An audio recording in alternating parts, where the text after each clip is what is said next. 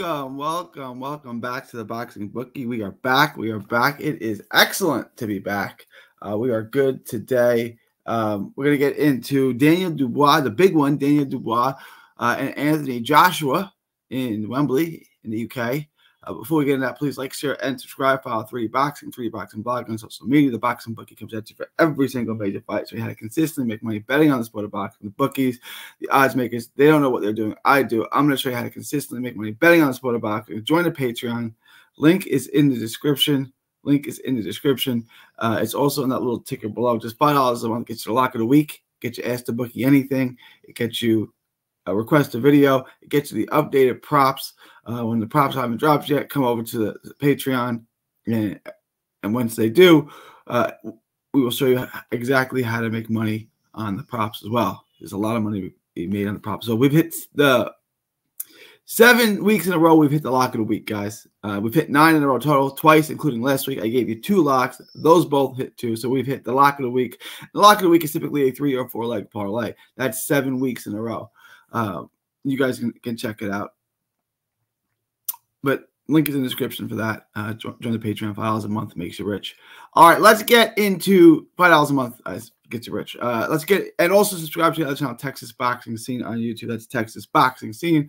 All proceeds and research. All proceeds go to autism research and recovery. But I am struggling with my brain today. All right, let's get into today's show. Anthony Joshua, coming off the most incredible win any fighter has ever had. He beat a UFC guy who had 1 professional fight. And he knocked him out. He didn't just beat the UFC guy. He knocked him out in 2 rounds. He knocked him down in the first and finished him in the second. I mean, that is incredible. How he could do that was amazing.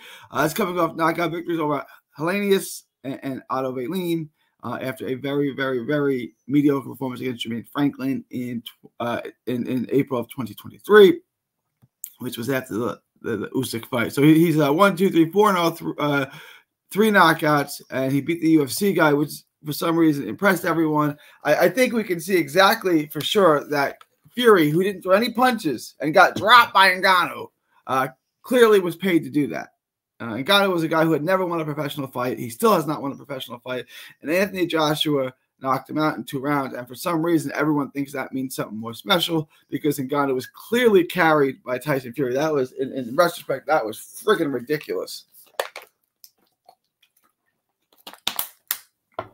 Oh, thing was a farce. All right. But let's get into today's show.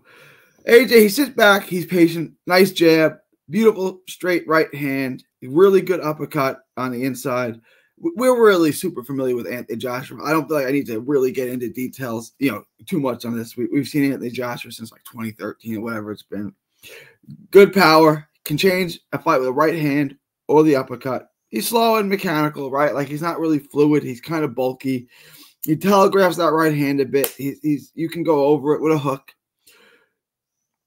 He's not difficult to hit. He's there. Good skills. Good decent boxing skill. Low volume, selective, but really pretty accurate with his shots. Throws nice straight shots.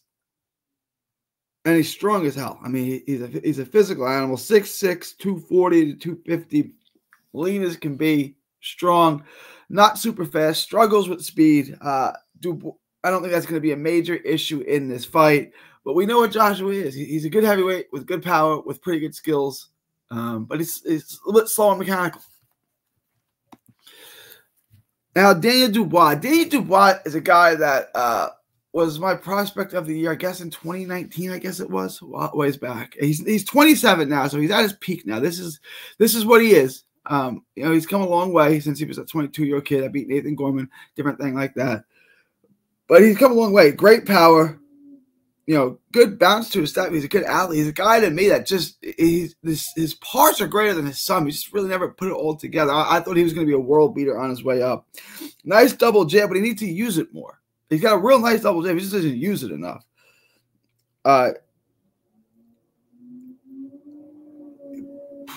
He can move a little bit. He's got a nice little bounce to his step. Good athlete for the most part. Good athlete for a big man. He moves well. he just doesn't move enough. Like, he just doesn't execute these things. He just, he's a good athlete who doesn't move. He's got a good jab. He doesn't use it. He throws nice straight shots, but instead he decides to get wild and wide, and he doesn't set things up. He's got game-changing power. That's for sure. That's my dog. He just can't put it all together. He gets a little wide. He needs to keep his. I'm gonna. He doesn't throw much. He's easy to hit. Despite all of that, he should have been the unified heavyweight champion of the world, because he may have knocked out Usyk. That was a very borderline punch that could have been ruled either way. If it's ruled legal, despite all of the flaws and all of the weaknesses, he's he would have been the unified heavyweight champion of the world. He probably would have lost to Fury. But it is what it is. Like, he was right there. He didn't get the benefit of the doubt on the knockout, but he hit Usyk with the shot that would have made him the heavyweight champ, and they just ruled it low. And it wasn't wrong to rule it low. It was like I said, it was one of those things that you could have ruled either way. If you like in football, if you review it, you uphold the call no matter what the call is, because you can't overturn it, because it's just not evidence to overturn it. But he was there and he delivered. So he's got the power, he's got the athleticism. He just hasn't been able to put it all together. And I don't think Saturday in Wembley is the day he puts it all together either. I just don't see that happening either. I just don't see that happening either. That's a good girl. That's a good girl. It's my dog.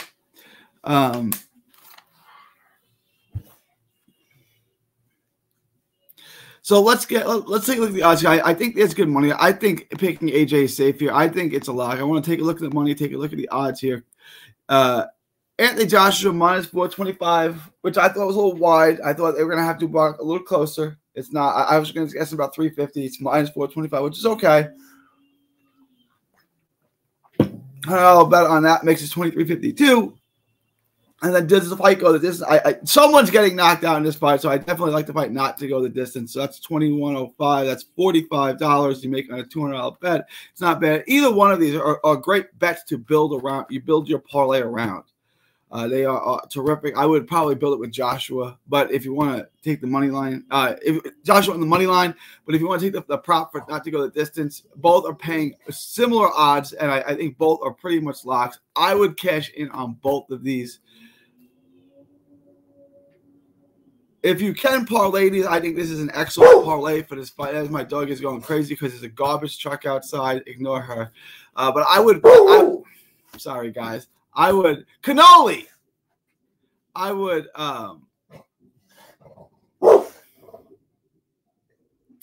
this is unprofessional. This is unprofessional. I would take both of these. $100 bet both ways. A $200 bet in this case would make you $45. Let me know what you guys think. Leave your thoughts, comments below. Please follow me all forms of social media. Subscribe to the Patreon. Link is in the description. Just $5 a month gets you the absolute best gambling advice. It is September 16th, 2024. From Texas to the world. Thank you, and God bless.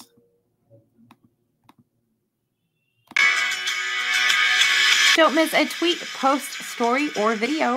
3D Boxing is on Twitter, Instagram, and Facebook. Hit the subscribe button now to stay inside the ring.